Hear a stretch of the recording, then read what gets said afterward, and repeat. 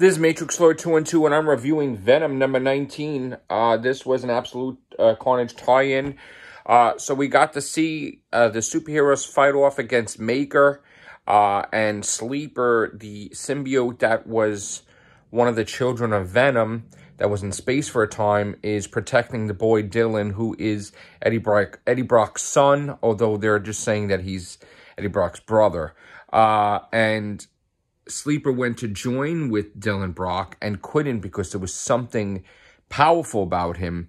What I believe he is, I think that Dylan is a baby that is a born human and symbiote connected, where it's one being. It's not even that the symbiote could be separated, that Dylan is a crossbreed between a human and a symbiote. When Venom, I guess Eddie Brock and his wife had a baby, Eddie Brock had the symbiote, or she had the symbiote too, and it's like human and symbiote, like as a being that can never be separated. Just that's the powerful thing of it. I think that's what it's going to be revealed to be. So he could not join with him, but he's going to protect him, and he took the form of a cat. They defeated Maker, but Maker's still alive somewhere.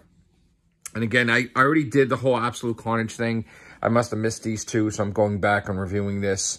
So, great comic. Check it out. Venom number 19. All right, guys. Take care. Bye for now.